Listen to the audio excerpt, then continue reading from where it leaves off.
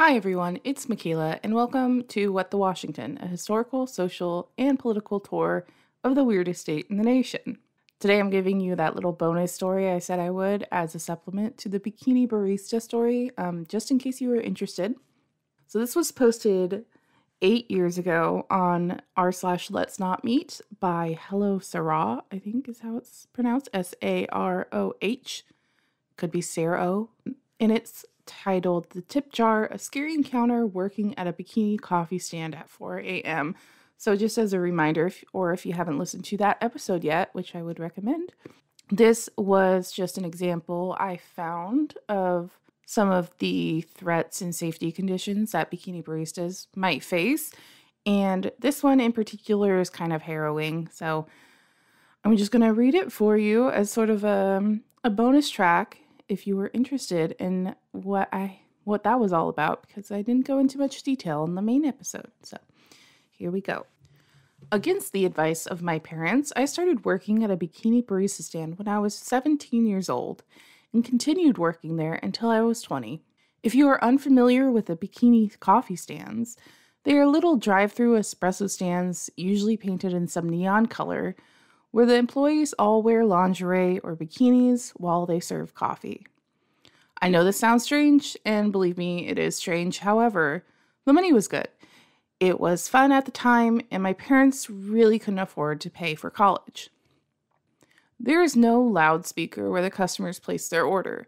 They simply drive up to the stand, order coffee, and make small talk as they ogle you in your skimpy ensemble. Anyway, it was kind of hard to explain, so maybe just Google it. The Seattle area has them all over the place.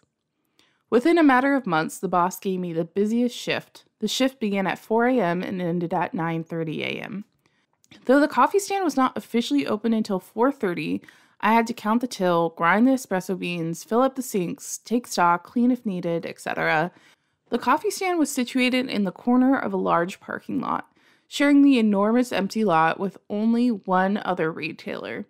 The other retailer didn't open until around 10 a.m., and so when I arrived, the lot was completely dark, save for one dim street lamp above the stand and another in the far corner of the lot. I pulled up to the stand as I normally did, only this time it was my first shift alone. Normally, I work with one other girl, as the shift could get far too busy for just one person. I had a routine with regular customers as I literally worked every single day. The boss didn't believe in time off unless requested. As I worked, I could see cars approach the stand and know immediately what drink to prepare based on my recognizing a regular customer's vehicle. After almost a year on the morning shift, it was rare to see a new vehicle or meet a new customer. My boss was extremely strict about being fast and efficient and would have us prepare drinks in advance for our regulars while they waited in the line of cars. My boss was so strict that for the first 6 months of my working there, he would watch constantly on his camera system and call me on the business phone to scream at me for lack of efficiency. After this, I became so fast at preparing drinks, I guess he decided he would save money by having me work alone in the very early morning hours. He was stingy too. So like normal, I approached the stand and punched in the access code. I went inside and turned on some music right away to keep myself company. The street lamp directly above the coffee stand had burnt out a few days before, so it was rather dark outside. Coupled with the tinted sliding windows of the coffee stand and the knowledge that I was completely alone, I felt a little bit creeped out, though not nearly as creeped out and terrified as I was about to feel in a few minutes. Even though the stand was technically open at 4:30, I wouldn't expect my first customer until about 4:45. I usually arrive at 4 o'clock, but since it was my first shift alone, I came in at 3:30 to give myself enough time to complete all the opening tasks. My first customer was always Dave. He drove a red sports car and ordered a double cappuccino, heavy on the foam. He worked for the local Boeing plant and would brag about his high-ranking job in between awkward remarks about my body. You get used to this sort of thing after a while, but nothing could prepare me for the sort of thing that happened to me on this particular dark morning. Though many of our customers were pervy men like Dave, most of the early morning customers weren't as lecherous as one would expect. They simply needed coffee, and no other business was open as early as ours. In fact, many of my early morning customers were married women in soccer mom vans in desperate need of caffeine. I glanced up at the clock as I counted the money in the till, 3:50 a.m. I finished the count and walked from the back of the stand onto the main floor. There were 2 steps separating the back of the stand from the main floor. The back of the stand had no windows and contained a bathroom, large refrigerator, washer, dryer, etc. This is the area where my coworkers and myself would get ready and joke around where customers couldn't see us. As soon as we walked onto the main floor where customers could see us, uniform was required, meaning lingerie or bikini, as well as heels. That morning, I was wearing a matching pink lingerie set with knit stockings. The lingerie fully covered my breasts and buttocks and provided more coverage than a typical bikini you would see at the beach. I counted all of the syrup bottles. I opened the fridge and took stock inside. I turned on the espresso grinder and robotically poured in a bag of espresso beans. I started filling up the large commercial sink with soapy water. Music played softly on the stereo. Then I heard it. Over the noise of the faucet, coffee grinder, and the music, I wasn't sure I heard anything at first, so I just ignored it. Then I heard it again. Tap, tap, tap. Someone was tapping on the sliding glass window of the stand. I wiped off my wet hands and grabbed my cell phone. 4:15 a.m. We weren't open for another 15 minutes. I checked the light switches to make sure I didn't accidentally flip on the open sign. Along with the open sign, the stand was equipped with bright floodlights to illuminate the presence of the stand. Due to the sheer darkness that morning, I had contemplated turning on the floodlights when I first arrived, but it was strictly forbidden to do so until the stand was open. Without the floodlights on, and through the tinted glass, I could not see who was on the other side. I stood there, staring at the window. Maybe it's just Dave, I rationalized to myself. Tap, tap, tap. I could hear my heart thumping in my ears.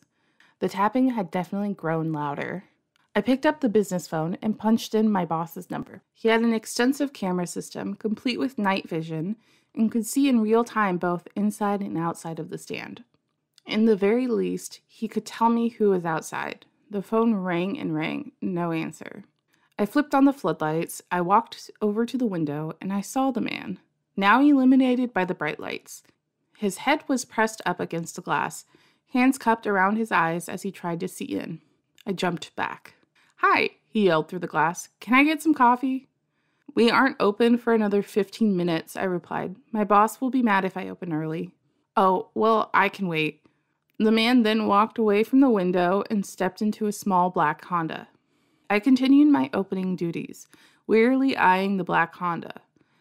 At the time, I felt this false sense of security, lulled into the daily routine of my shift. However, this was different. At 4:30, I dutifully turned on the open sign and watched as the man in the black Honda drove up to the window. He was wearing a dark red baseball cap, a thermal shirt, and plaid pajama pants. I opened the sliding window. "Hi, sorry about that. What can I get you for this morning?" I said, trying to sound as normal as possible. The man looked at me for what felt like an eternity. "What I want doesn't appear to be on the menu," he said, not looking up from my crotch. "Okay, so I know what you're thinking. What did I expect working in this profession? Gentlemen?" I brushed his comment aside with a laugh.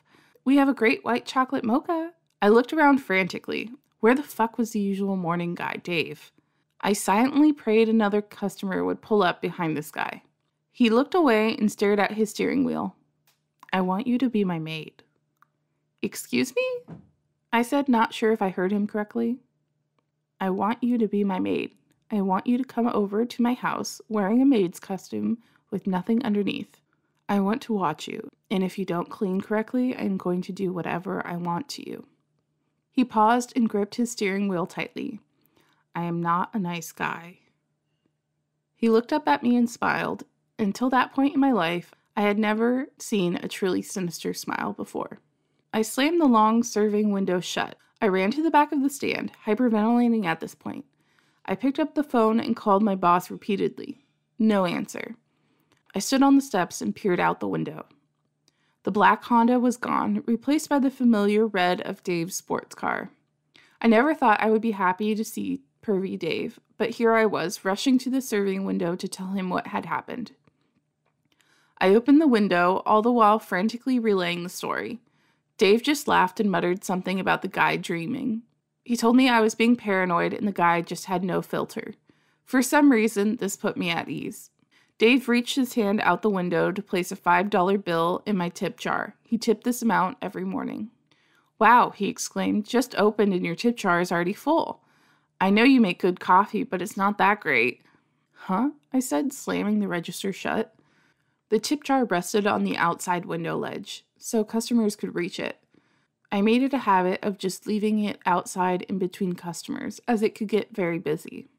I leaned over and looked into the metal canister. Inside the tip jar was a long white envelope that appeared to be stuffed to its capacity. My stomach turned, as I knew it had to be from the guy in the black Honda. "Dave," I said cautiously, "is from the guy I just told you about. I'm not opening that." Dave sipped his cappuccino, and suddenly his goofy demeanor turned serious. "You're right, let me open it. I have gloves." It was late fall and rather cold out. Dave put on his gloves in a dramatic manner, laughing about my paranoia, and proceeded to step outside of his car. He took the envelope out of my tip jar and opened it. "Holy shit," he said, his eyes widening. He held up a stack of $20 bills held together by a rubber band. On the back of the stack was a folded-up piece of paper. He unfolded the paper and began reading it. His eyes grew even wider. His hands were shaking ever so slightly. What does it say?" He simply said, "Get dressed and call the police." I snatched the note from him, his jaw slightly agape. The note was laden with spelling errors and looked as if it had been written in a child's hand. Oddly, there were rather long words that were attempted but spelled incorrectly. It said some very deranged things. There are some things too sick to mention here, but I will relay the basic message as best as I can recall. Some things you just never forget, even if you want to. So here it is, without the spelling errors in the length. It was 2 pages long, front and back. "You will come to my house. When you arrive, I will examine you thoroughly. I will then tie you to a post, and you will be punished for what you did. Every inch of your body will be bruised and sore. Afterward, I will untie you and use you in every way possible." He used a different term, but it was extremely graphic, includes the words "hogtied."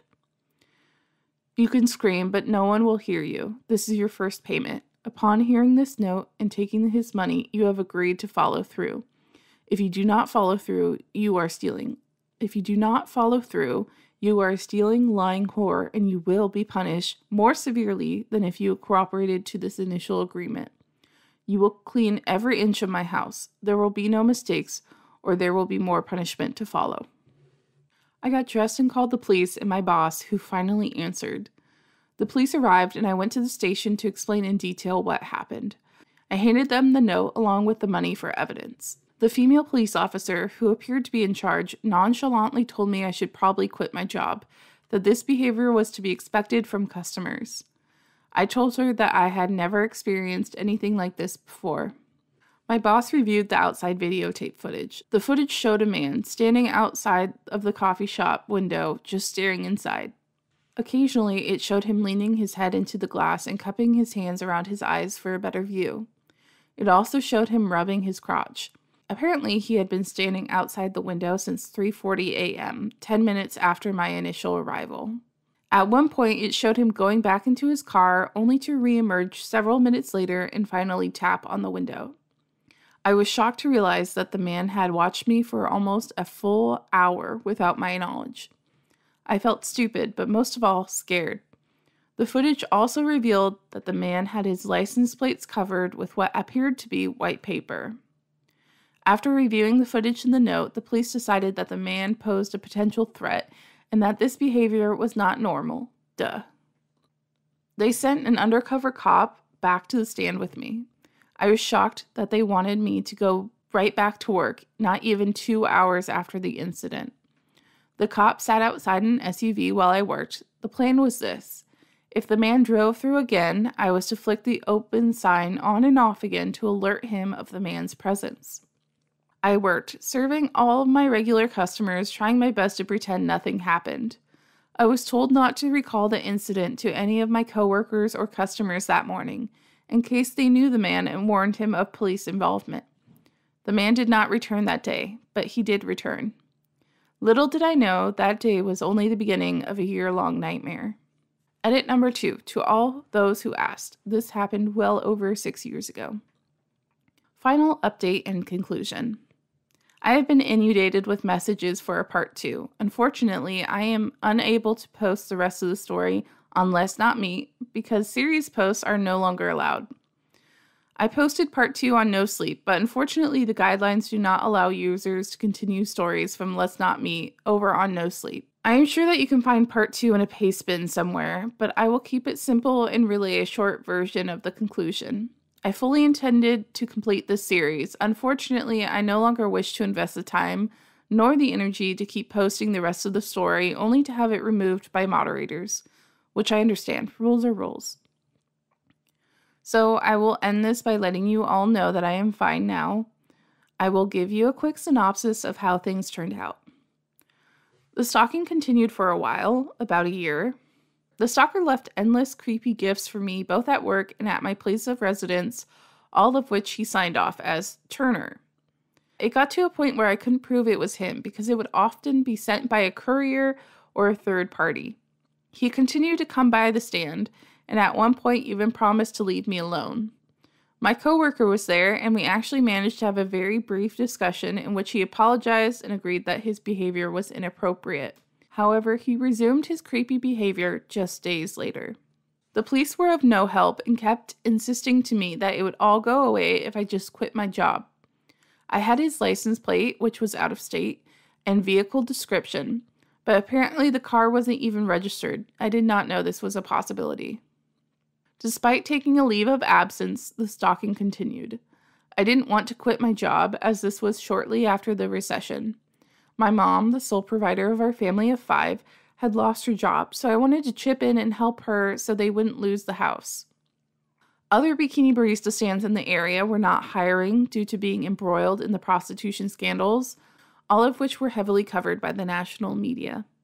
You have no idea how hard it was, and maybe still is, to get a, quote, normal job after having worked as a bikini barista. Employers don't like it on your job history too much.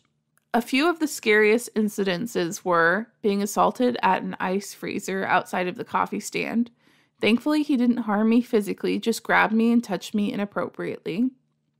Turner coming through the drive-thru completely naked and jacking off into a pair of women's underwear. Another incident occurred when my friend gave me a joint a customer had left for me on her shift. Crazy as it may sound, my regulars fairly often would leave joints in my tip jar instead of money. I liked to smoke a lot at the time. I asked my coworker for the customer's name, but she didn't get a chance to ask for it. I was told by my friend/coworker he had long hair and looked like a hippie. This fits the description of a customer who would regularly leave joints in my tip jar. I smoked the joint before I went to sleep one night, only to have a massive freakout full of hallucinations, hysteria, etc. I literally thought I saw ghosts, demons, and fire. I ended up in the hospital. I found out in the hospital that in addition to having marijuana in my system, I also had a bunch of PCP in my system as well. Later on, Turner would take credit for this joint by sending a text to my phone, letting me know that if I wanted him to smoke me out that we could get together sometime. I guess he thought that this weed was enjoyable. Ha! Of course I gave his number to the police. I feel like I gave them enough information to get this guy, but I was just never taken seriously, or they had, quote, bigger fish to fry. They did find out, however, that the phone he used was a burner. Again, I did not plan on and did not previously include this in my story. Just typing this out is giving me horrible flashbacks to the time on PCP. I do my best to never think about this or bring it up. In this period of time, it was evident that one of my coworkers was sharing my personal information with Turner in exchange for money, or maybe just because she didn't like me. This coworker was later arrested on prostitution charges. I ended up relocating and changing my last name, which is surprisingly easy to do. I did this primarily to get away from Turner, but also so I could get a fresh start with a new employment history and get away from the negative energy that encircled my life. I had taken new photos of myself from my boyfriend at the time, and after we broke up, he leaked them to everyone on my contact list, including my coworkers. Of course, this meant Turner most likely got a hold of the pictures as well. It may seem strange to you, but after a while, the stalking becomes part of your life. It's kind of like living around a bunch of rattlesnakes. You may feel constantly on guard and on edge, but eventually you work your daily routine around trying your best to avoid the snakes so you won't get bitten. When it happens, you do your best to move on. I recently found out within the last few months that a man fitting my stalker's description was incarcerated some time ago for doing something even more frightening to another barista in the Pacific Northwest. There were also similar incidences and reports of a man driving through bikini stands naked or with women's underwear. I suspect that this man was most likely Turner. I cannot be sure if it was the same person, as I never was able to find out this person's true first and last name. But I am hopeful that it is him, and he will be locked away for a very long time. So that was the end of this story, and I hope that you, I won't say enjoyed it perhaps, maybe, and found it interesting or enlightening. And that's going to be it for me today. So thank you for tuning in to this little bonus episode, and I hope you enjoyed it, and I will see you next time we have a regular episode. So I will see you later. Bye.